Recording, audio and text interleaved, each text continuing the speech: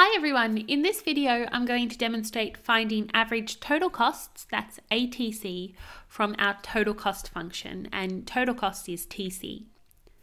Now in my example I'm going to use the total cost function equal to 1250 plus 3q squared plus 50q. Now the formula for average total cost is pretty easy. I'm just taking total costs, TC, and I'm dividing that by the quantity that the firm produces, which is Q.